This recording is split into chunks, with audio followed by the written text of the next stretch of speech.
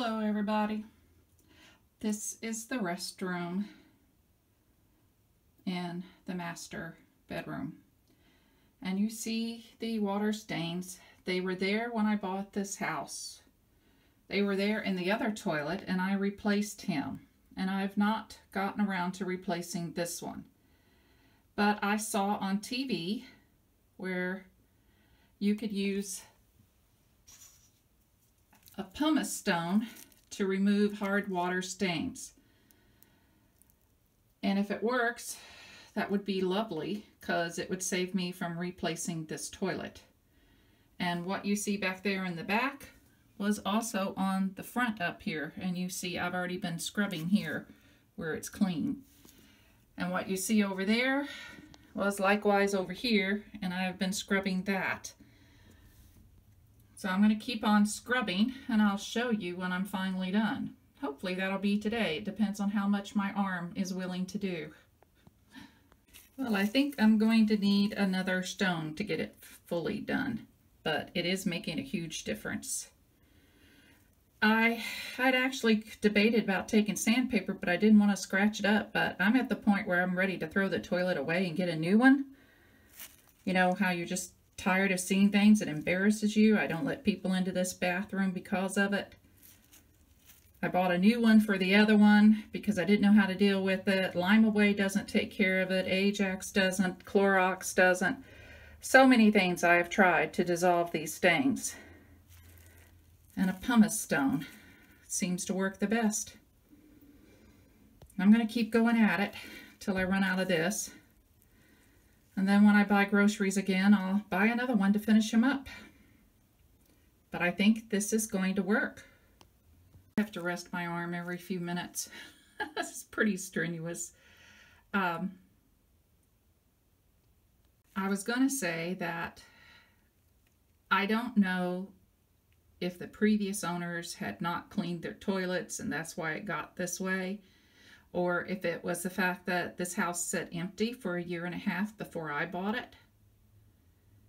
And the hard water stains, maybe the toilet leaked, you know, kept running water out of the back end of it.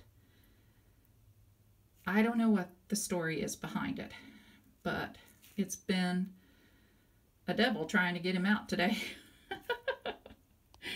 But I'm going to keep scrubbing for today, and then I'll go with what I've got stuck with, and then the next time I go to the store I'll buy another one of these. They are $2 at Walmart. It said online they were $1.38, but it really winds up being $1.89 or something like that. So back at it. Well, I used them until there wasn't any more of them to use.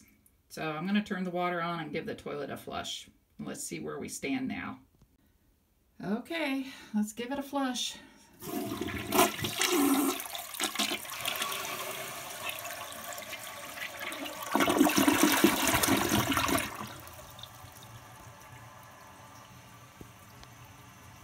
Well, it's a vast improvement. We've got a long way to go. It's all hard water stained, guys. I do wash this toilet all the time, to the point where I've stripped paint off the back. That's not dirty, that's paint that's chipped off. I may give him a good painting, but that's an improvement.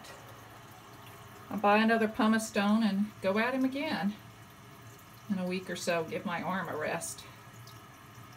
But if you wanted to know whether or not a pumice stone will work, it's not totally done, but it's made a huge dent. If yours is as bad as mine, it will take 2 of them. I'm just trying to show you the front. Front got pretty clean, I guess because it was closest to me. But we're going to keep going at it. Just not today. I'm going to move on to the chicken wire. Get that done for the cats. My ground is so wet they're not digging today.